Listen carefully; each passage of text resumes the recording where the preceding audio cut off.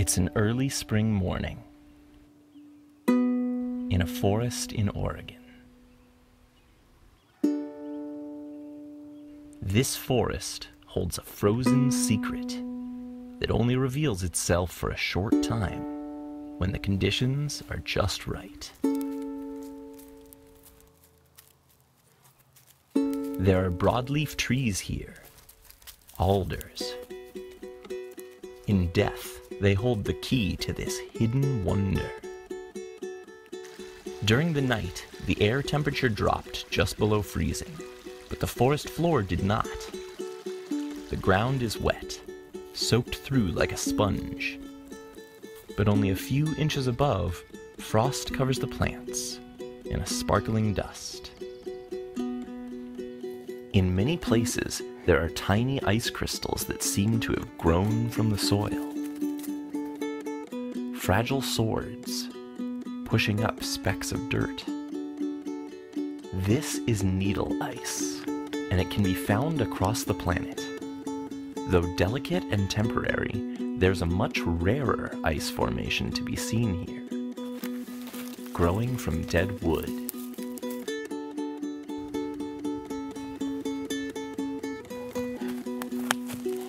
Across the forest floor, small white puffs sprout from decomposing branches. Feathery blooms of thin ice grown overnight. This is hair ice, and it's the only type of ice on Earth that's caused by a fungus.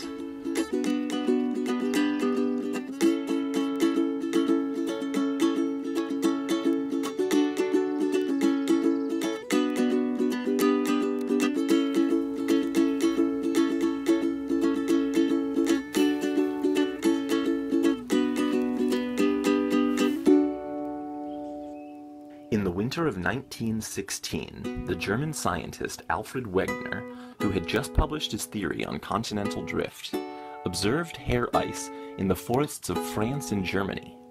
He noticed that every icy blossom grew on wood colonized by fungi. In 1918, he published the first scientific paper on hair ice, theorizing that a fungus was the catalyst for these rare formations. In 2015, a team of German and Swiss scientists at the University of Bern in Switzerland confirmed what Wegener had proposed nearly a century before, though many types of fungus can be found in the wood from which it grows. Through their research, they found that all hair ice is caused by a single species, AaronAPhilips effusa.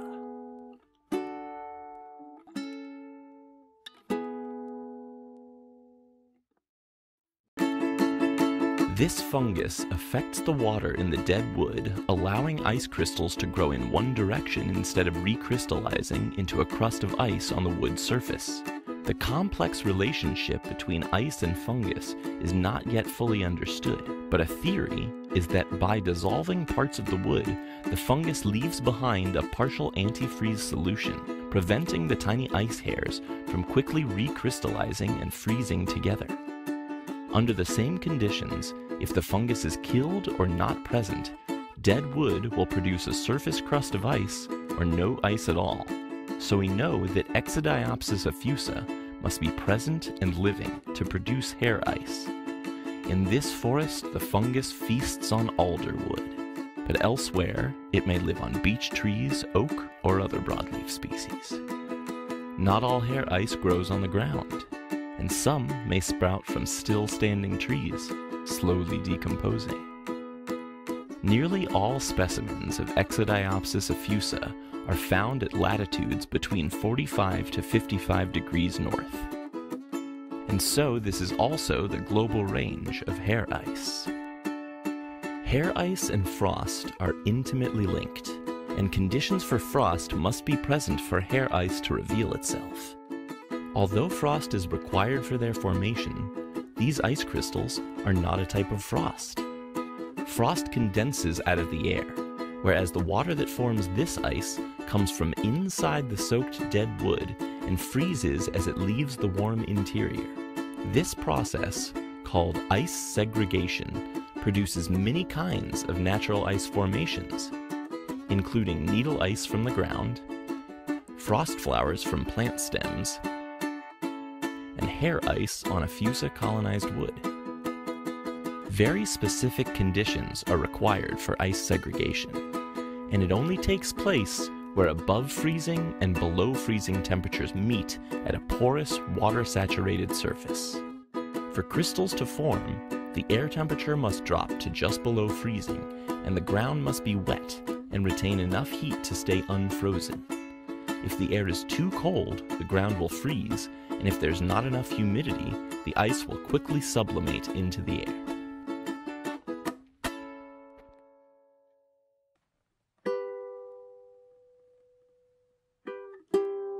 As the cold creeps in, a delicate balance of temperature takes place.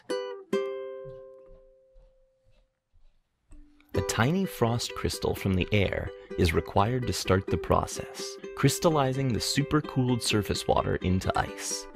Once the first crystals form, capillary action takes over, drawing liquid water through the wood rays and out to the surface where temperatures are below freezing. The tiny wood rays, which act like the veins of the tree, can be as small as 1/100th of a millimeter, and are responsible for the size and shape of these gossamer ice threads.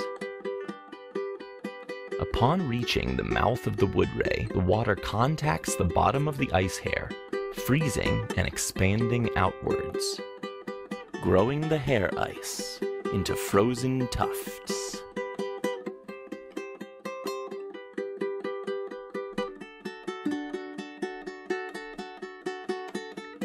Crystalline shaggy manes.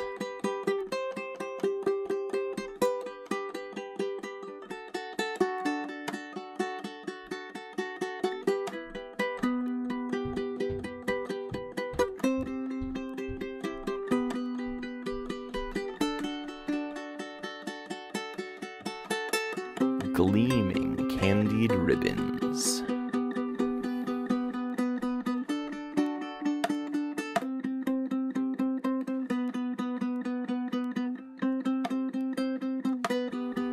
And ornately embellished silken blossoms.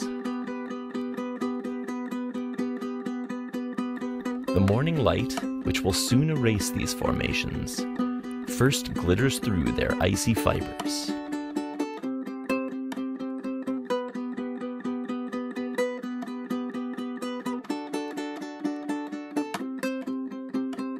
Ten times thinner than human hair, together the strands curve and curl, their path designated by the balance of heat transfer and air temperature. The hairs bend towards heat as they grow, with endless variation created by the flowing night air.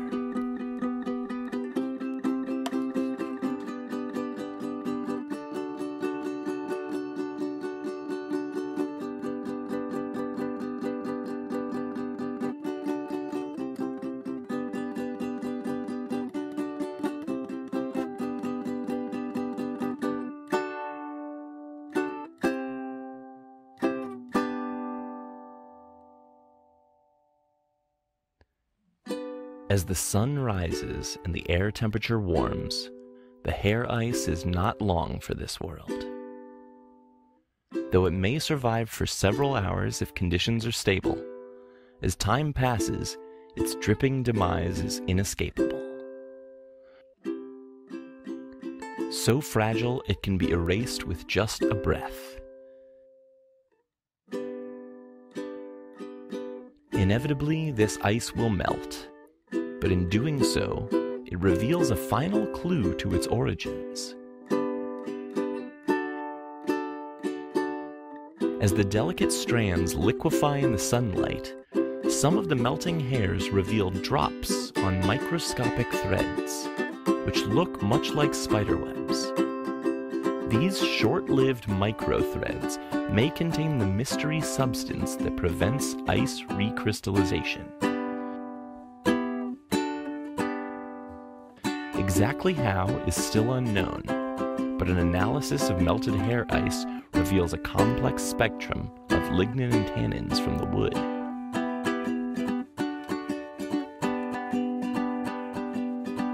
Soon the resplendent blooms of hair ice will be only memories, leaving behind meltwater and bare branches, with no trace of the brilliant luster they recently bore.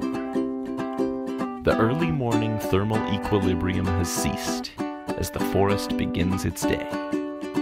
Its icy secrets disguised once again as forest debris, tucked safely away in mossy pockets and decomposing trunks, until yet another barely freezing night arrives to extract its concealed crystalline treasure.